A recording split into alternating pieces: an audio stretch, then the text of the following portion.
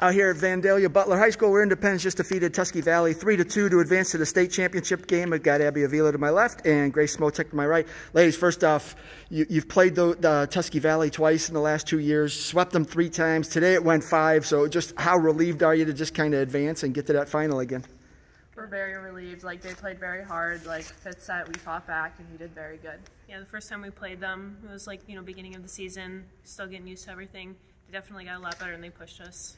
Abby, as the setter, it looked like they were trying to keep you guys in the middle, trying to keep the ball away from your outsides. How were you trying to combat that?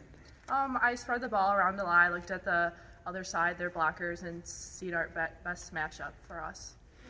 You guys haven't played many 5-set matches. You got the one earlier this year. I think it was Lake Catholic. Yeah. How much did that help, just knowing that you can go into a 5th set and pull it out? It was definitely the drive to want it. I mean, I know they came out, wanted it too, so our drive and our experience coming out here, knowing that we didn't want that to be our last game, it was exciting. You guys came out fired up that first set. What was going right for you?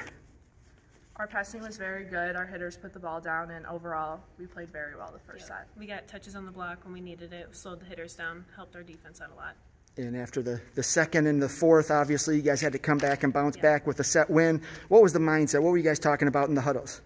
Don't give up on anything. Fight. Keep a lead. Don't let them get those little runs. Just the drive to win it was basically what led us to that win. A third straight state championship game. First off, how satisfying is that? And then how are you guys both approaching this mentally? Abby, you can start. We're very hungry this year. Like, we've lost 3 years in a row, and like we really want it this year. We're ready. Yeah, this being my last year, I just keep telling the girls we work for it every time. Nothing's given to us. We play our game and we can do it. All right, congrats on the win. Good luck Thank you. tomorrow night. Thank you.